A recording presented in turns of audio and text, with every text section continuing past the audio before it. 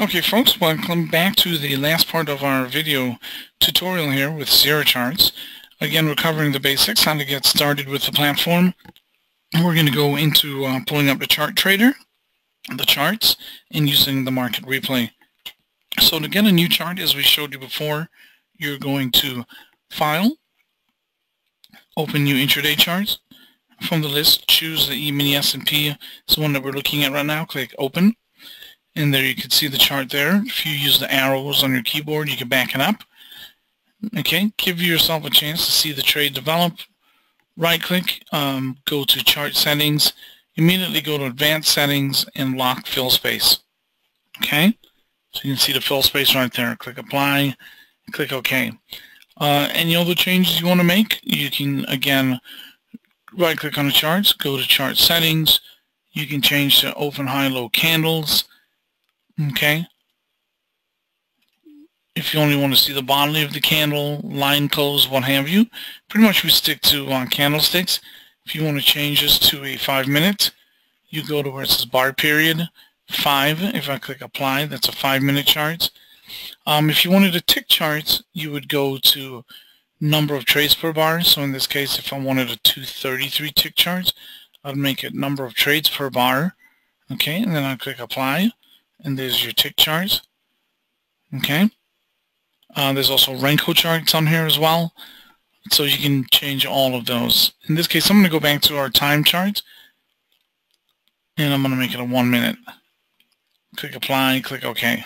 If you want to switch the market that you're looking at, under symbol, just change it here. So you can go to CLM6- NYMEX. If you're unsure, you can always look up or hit find and they'll give you the symbol. So there's the crude oil NYMEX for June. Okay, again, right click on the chart, go to chart settings. I want to change that back to the E-mini S&P, so I'm going to go ESM6-CME.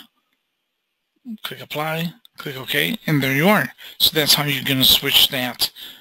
Switch those charts up, okay? And change the contracts that you're looking at. Alright, so next thing, add our studies. Again, right click on the chart, go to studies. In this case, if I want to add Bollinger Band, I hit add. Okay, if I want to scroll down and I want to add a few more, okay. Let's go down to something that everyone's familiar with. We can add a MACD.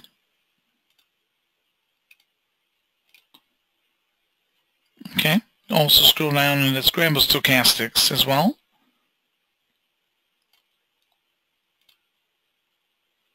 So by clicking on the add, that allows you to move it over. By clicking on the indicator and going to settings, now I can go in here and change any kind of standard deviations and things like that. Go to subgraphs, now I can change the color. Okay, so if I want, I can change the top bar to blue. Click OK. Middle bar, I want to make that one white. Click OK. And then the lower one, I want that one to be red. Click OK. And I'm going to hit apply and click OK. There's my charts with everything that I have set up on it. Okay, if I want to add a trade window, I'm going to go ahead and click on that, attach trade window to charts, and there you have it. Just like we went over before, same setup, placing orders, buy markets, sell markets. If you're looking to add a simple bracket, just hit the blank space at the top, drop down, simple bracket, first go to targets. They always come out at 8 ticks. Okay, so I'm going to make it a 12 tick profit target. Drop down to the stop, make it 6-tick stop. Okay. And now I'm going to go over to the main window.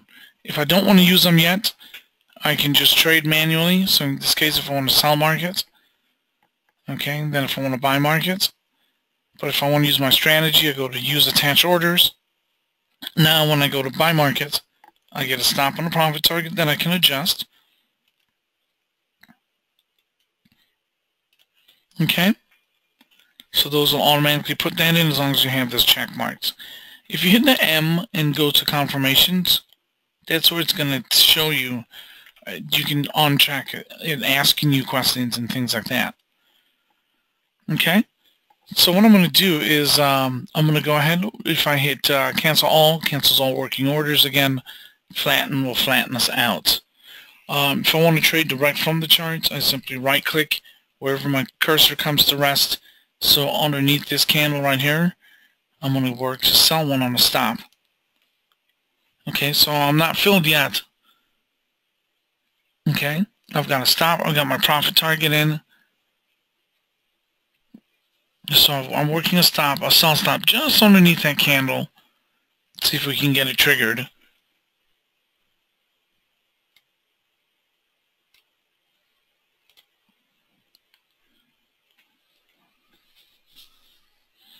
Okay, so that's how you work that. Now we've got a position, we're short one, we've got a buy stop up top and a buy limit below. Again, we can always hit reverse, cancel all, or flatten. I'm going to go ahead and hit flatten and flatten this out. Okay, so you can trade on the chart, just right-clicking wherever your cursor comes to rest. You've got prompts of what you want to do. Buy stop, sell stop, buy limit, sell limit. Sell limits are above, buy limits are below. Buy stops are above the market, sell stops are below the market. Okay, so you've got all those things there. Other thing that we have as well is if we go to tools, okay, you've got all your drawing tools here that you can see. So if you wanted to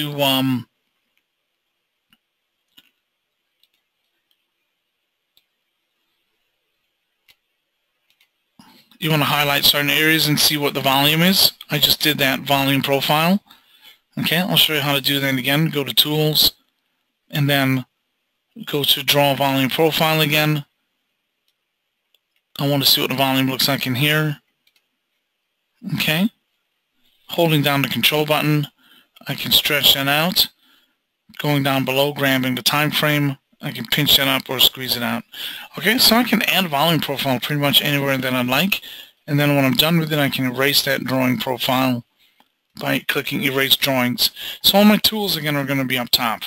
Your Fibonacci retracements, Fibonacci, Gann fans, and all that, okay, are going to be here. Okay? Now, when you're done, you want to get your cursor back, go to the top, and click on cursor. Now we have our cursor back. If you don't get your cursor, it's going to keep you in that drawing mode, so make sure you go back up top and get your cursor. Okay? If I want to remove this from this workspace and move it to a different monitor, I go to the top, I click Spreadsheet, Detach, and now I can move it. If I want to attach it back, go back to Spreadsheet, and that'll bring it back. Okay? If I want to add more than one chart,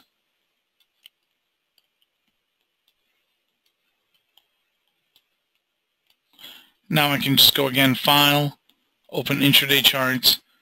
We'll stick with the same market, click Open. In this case, I'm on a different type of chart. Right-clicking here, I go to Studies. Say I want cumulative delta charts. Those are called numbers bars on this platform. So if I want to go to numbers bars, and then don't forget, add, and if I click apply and OK, and then I go and drag the candles out, and I can see the volume in each candle. Okay. Likewise, right-clicking on the chart, going back to studies. If I want to remove that, I hit remove, click apply. Then I can go here and scroll down to TPO, time price opportunity, or market profile. And we're going to go profile charts, value areas. Okay. I'm going to go into the TPO profile charts and hit settings, and that's going to allow me to make some changes here. In this case, I want to display the TPO as letters. Click yes, click apply, click OK. Click OK again. Again, you can grab the bottom, the time frame, and I can scrunch everything up using the arrows on the left. Okay, and now I can add add this now to my workspace. Okay, so I've got market profile as well. I can currently see where the market is as it's working through the profile of today's trading activity. You can see where support and resistance levels are. Okay, so again, this comes free with the platform. Check the version, contact our help desk, support@ampfutures.com, so that you know which version has it. There's a version 3 and a version 5. Okay? Alright, last thing I want to show you is we're going to close this out. Click yes. I'm going to go ahead and blow this up. And we want to right-click on the charts, go back to studies. Let's take off the studies that we don't need. So again, you just remove them. Okay, hit remove. Let's remove that. Click apply, click OK. Alright, hold down the control button, allows me to scrunch everything up. And now I'm going to go to the top, I'm going to hit RPL. It's the weekend and I want to see what I missed over the week or try to do a little bit of trading. Click 100 as the speed. Okay. Now, what you want to do is make sure you have a chart trader on. Scroll back as far as you want to trade to that time period. Then hit RPL. Make the speed 100. And hit play. Hit yes. And you'll see it'll start to play. And the great thing about this market profile is, let's say I want to trade it. Okay. I want to trade it with my stops and targets. There you go. Okay, so I just bought one. Okay, I can move my stop out of the way if I think I'm going to get stopped out. Okay, there goes the market. I'm going to click yes. I'm going to move my stop up, protect my profits, click yes. There's my profit target up top. So you see I'm trading right along with the market replay. Okay.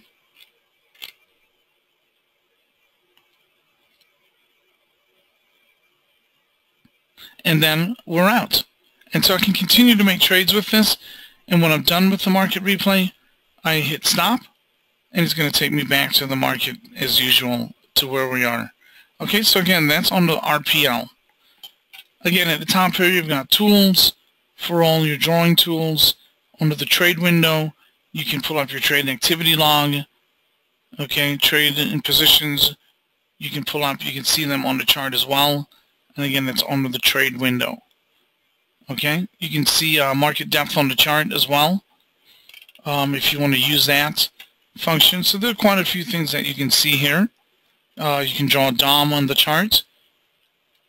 Okay, you can see that as well. Again, right-clicking on the chart allows you to place orders anywhere you want on the chart. And that's the chart trade window. Okay.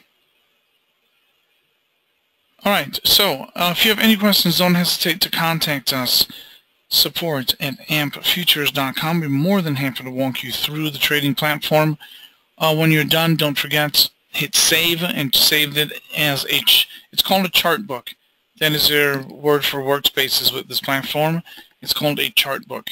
So don't hesitate to save your chart book, and then you'll be able to go in where it says OC, and you can open chart book. And you'll see here's today's setup, Sierra Basic Setup. I've already had that saved in there, so then I can just reference that workspace at any time. Okay?